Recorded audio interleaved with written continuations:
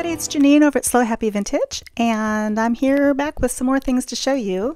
Getting to the question again, do I wear vintage jewelry? Yes, I do. I'm actually wearing quite a bit of it today, vintage and antique. So this right here is a 1928 necklace, little choker necklace, and I'm not exactly sure how old this one is. It is a pendant with a little rose, enamel rose on it with gold edging. Got my puffy gold hoop earrings, and then bracelet wise I've got a combination of bracelets. Now when you're wearing antique and vintage jewelry, I believe it's always a good practice to wear some vintage with some modern to make it more relevant. If I were to wear this AB coated rhinestone bracelet by itself, it might look dated, like I was rummaging through grandma's jewelry and decided to wear some. But when I put it together with that little modern piece with the little lock on it, and then the piece on the far other end is from my mother's collection way back when, probably mid-century. When you put different things together like that and stack them, it tends to look a little bit more relevant for today. And the last piece of jewelry, besides my wedding ring, of course, it keeps flipping around, is this antique coral cameo ring. This is also an heirloom, and I do wear it with honor. Really pretty little ring there. So I have been out yard sailing and going to thrift stores and just having a great time selling things too, which is also fun. So I'm going to flip the camera around. I'm going to show you some of the things that I've picked up. These pieces all came from an estate sale. Some lovely people just moved to our area. Apparently their grandmother passed away, unfortunately, and they were cleaning the house out so they could move in. Once again, I made another pile of things and I asked how much they wanted, and she charged me $6 for all of these things. Some things are pretty special and some are not so special, but they're all really cute. This pair of earrings is just kind of a boho style dangle pair of earrings.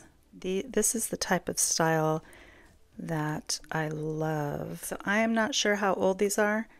They look older to me, or they look like they could possibly have been converted to pierced ears, because I can see some solder down here. Anyway, they're stamped metal with glass bits down here. Really pretty. Very, very nouveau looking. I might test those wires too. I know this is not gold, but I'm a little suspicious about the ear wires. So we'll test those.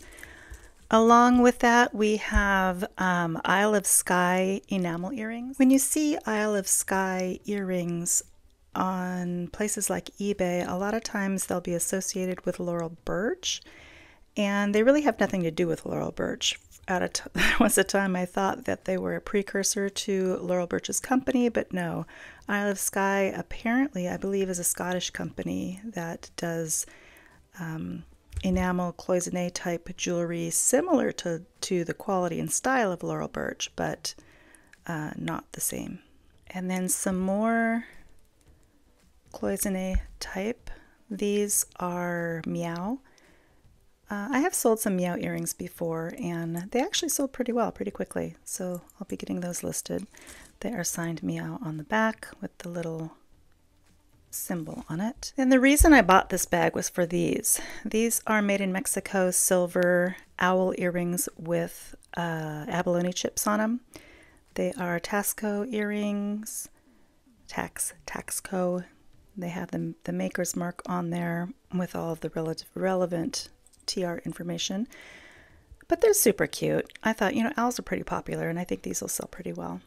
And then this piece, I need to test this too. It says sterling, S-T-E-R, on the clasp, but I don't know if these beads are sterling, so I'm going to test that one. So we're going to test this, and we're going to test those ear wires. So we'll hold those off to the side. And then the last piece in the jewelry lot that I bought was just because it was there. I don't normally pick these plastic West German pieces up, but every once in a while, if they're just there, and you know, I love pink. Pink's my favorite color, so I went ahead and I threw that in there. Along with those jewelry items, I picked up these candlesticks. These are very mid-century looking, very modernistic type pewter candlesticks. I believe they are made in India. They're not tremendously old, but I still think they're probably 70s, 80s. I thought they were really pretty. Comps on these are around 32 or so it's not too bad. And then one of the highlights of this trip was finding these. The lady who passed away painted these, and I'll tell you, this just made me smile. I just absolutely love this long hand-painted original artwork. It says original by Lore in Solvang, California. And then I believe this one is not from the same person, but this one was there too. And these, you know, they just make me smile. I've sold quite a few miniature paintings before, but these I think I might have to keep just because they're so happy. They're so bright and cheerful. So that was the estate sale that I went to. I've started marking the bags just for what I paid for items rather than saying, well, this is from a yard sale, this is from a thrift store. So these, I believe, are mostly from a church rummage sale. Oh, I don't know if it's a church or it was Elks Lodge or something, with a few exceptions. These don't belong in there. Okay, so these are just some fun, I believe they're aluminum wire, hammered aluminum wire earrings. They were $1. And then I found some Trifari earrings. Oh, nope, these are not Trifari. These are Monet. So those are little Monet earrings. And to go along with that, I believe this is a Napier bracelet. I didn't notice when I bought it that it had as much wear as it does. So I'm not quite sure what that's gonna... I don't think it's noticeable when you wear it, but when you look at it close, you can see the wear. So I'm not sure about that. That may not have been a good purchase. And this ring, I just love this ring. I don't know how old it is, but that is my style too. And it was just $1. It is adjustable, so it will fit on any finger. I do like that. See that up close. Very fun ring. And when I find AB crystal necklaces for $1, how can you pass that up? Even if it's just to look at and let the light shine on. It's so pretty. Super, super pretty. Double strand with a hook closure. It's not marked at all, but what a beautiful piece. Then this was kind of the sleeper. Nobody was paying any attention to this, and I thought, you know, that looks like something. I flipped it over, and it is marked Chantal Thomas. Apparently Chantal Thomas is a French designer. She designs a lot of lingerie, and she has very few jewelry pieces. So these have a tendency to be pretty high dollar pieces. It's ceramic little tiles set in gold tone backings. It's marked on every single station and has a toggle clasp. It's only $1, so of course I'm going to pick that up. Like I said, when I see things that look high quality and I don't know what they are, I do like to pick them up and research them. So that was a good find. And then these pieces, you're probably thinking, Janine, why are you buying broken things? I'm buying broken things. They're just $1 in my favorite antique booth. He's got boxes and boxes of findings that you can just pick through and buy for $1 a piece. And basically, I need these little tiny turquoise colored beads to repair some pieces, so that's why I bought that. And then this is a milk glass piece of probably a piece of a necklace. Anyway, I like to have these little milk glass beads and square beads along in my harvest box just in case I need something like that to repair something else. So that's why I bought those. Now, the things that I pulled out of here, these were more expensive. I bought these at an antique store in one of the cases. This was in the $12 case? Yeah. Anybody recognize this? I showed you one a little while ago. I have a necklace made out of this. This is iris glass.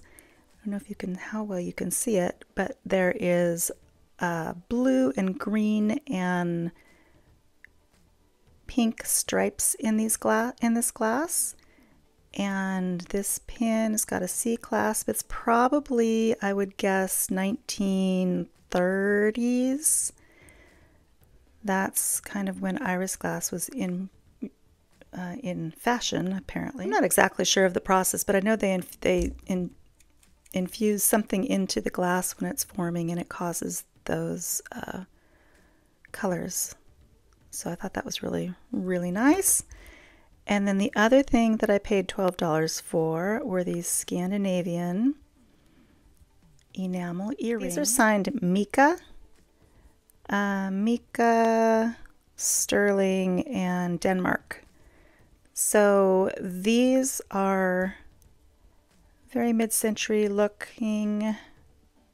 The Scandinavian, Denmark area, Norway, they're just known for their amazing enamel. I have several enamel necklaces that I recently showed in a video, and this is going to go into that collection until I get bold to sell them all. Oh, I do have so many things to show you. I don't even know where to start. Let's go back to these. These were $5 and $10. These are all going to be for sale, I believe. You know, part of when I go shopping for things and I spend a lot of money, a lot of my purchases are made at thrift stores that benefit different organizations. So I don't feel bad. Even if I find things and I spend a little bit too much on something, I feel like it's going to a good cause. This little dog bracelet is so cute. I did pay $10 for it, but it's in really nice condition. Of course, it has a little bit of wear associated with age, but it's not signed. Oh, it is signed. It's signed Finesse and has a copyright mark. Now, near as I can tell, Finesse is an older company that either sold their designs to another company or somebody started knocking them off, because I have seen this bracelet without a signature on it. Looking up the Finesse company, I can't really find much information about it. So if anybody knows anything about Finesse, please let me know in the comments. As for this bracelet, this particular thrift store does benefit a local animal rescue, so I felt pretty fine paying $10 for this, even if it's only worth $10. All right, the next place, where did I get this? This was $5, and I just thought it was beautiful. It's gold tone. It is not signed, but it's got a nice long dangle to it. This is enamel with, it is missing a little pearl that I need to fix. And the chain, it's a double chain. One is white enamel and one is gold tone. So just another beautiful necklace. And it's got a fairly long chain too. And then this one I bought at a local thrift store that benefits a Christian school. It was $5, and I think these sell for around $25 to $30. So it is etched copper. Looks like it has enamel on it as well, with a stainless steel bracelet cuff. It's a really nice design. We have a giant monarch population here. This is one of the areas that the monarchs do congregate at. So it's kind of a nice piece unique to this area. Okay, are you ready for this one? Look at this. Let's just take a moment for this piece. Is this this is something else. So I saw this in the same thrift store that I got the little dog bracelet, and they wanted, I want to say $25 or $30 for it. And I decided, you know what, it's not marked. I wasn't going to take a chance $25 or $30 for it. So I did not get it. And the next time I went back, they had moved it out of the case and onto the, regular jewelry section. And so I started looking at it again, and it still had a $25 price tag on it. But I told the lady, I said, it's not marked. It looks like it has a little bit of damage right here. I wasn't going to pay $25 for it. We got to talking about animal rescue because I used to work at a local dog and cat rescue organization. And, we struck up a conversation, and she said, well, we're all in this together. If you wanted to buy that, what would you want to pay for it? And I said, well, to be honest, I don't normally pay more than about $10 for a piece. And so she said, sold. So I bought it for $10 and I took it home, and I just am, I do love it. I would never wear something like this, but it's beautiful for display. And I'm going to test, I know this is just amethyst glass, but we're just going to test it anyway. It's got a book chain, almost looks like a Damascene chain on it. It's got that black etching on it, and it looks like it's a better copy of a very elusive, exclusive Napier necklace. I'll post a picture of that necklace in this video, but it's very well made. I've looked all over for a signature and I can't find one anywhere. So it's just one of those unmarked amazing things. I'm going to have to put this on display for a while and then I'll put it up for sale. Getting down to the last of the things I'm going to show you today, these are kind of more typically the types of things that you're going to find when you go to different places. There's not a whole lot really special about these. This is just a green enamel brooch. It does have one dead stone on it that I may or may not fix. But I want to say this was like $1. I think it was $1. I think all of these, were all of these $1? No, I paid $13 for all of this, so I'm not sure what the prices were. The only reason I bought these is because I have the matching brooch, so I'll put those together as a set for next Christmas. And then this right here, I'm convinced is a Waterford crystal heart pendant necklace. Normally these are signed though, and I cannot find any signature on this, but it is identical to every single Waterford heart pendants that I've seen, so I'm pretty confident that that's what that is. And then this set right here, this is a Monet set. It's got some clip-on enamel earrings, and it's got an enameled chain glass little station beads. It's got one of the fancy clasps on it though. You can see that clasp right there. It's kind of like one of the early lobster clasps. They look a little bit different where the claws close like this instead of just the single claw. It's got its little Monet hang tag. So I just thought that was really, really pretty. It's probably 50s or 60s. A little bit of quick testing to do. We were going to test the wire on this. So this is going to be a gold test. It's such a horrible noise. And then we were going to test the silver on these beads. I'm confident that the chain itself is silver, but I gotta try to test these in an inconspicuous area. Oh, looks promising. All right, let's test silver first because that's the easy one. Test silver with 18 karat gold testing solution, and it causes the scrape to turn bright blue, which it does. Okay, so we know this whole thing is silver, so that's a nice find. Wipe this real quick. And now this one, we're going to start with maybe a 10 karat gold. 10 karat gold is eating it, so these are not gold. I mean, they could actually be like a 9 karat, which was pretty popular for old gold use. Okay, Presidium is warmed up, and like I said, I'm pretty confident that couldn't be anything other than glass, but I do like to test. And yep, right in the glass range. That's it for today's video. I hope you enjoyed it. As usual, if you haven't liked, shared, or subscribed, please do so and hit the notifications if you want to be notified when my next video comes up. In closing, I think I'm going to go ahead and post a couple of pictures of recently sold items from my eBay page, just so you can get a feel for the types of things that I sell, both jewelry and other items. And until next time, hope you're having a great week. See you in the next video.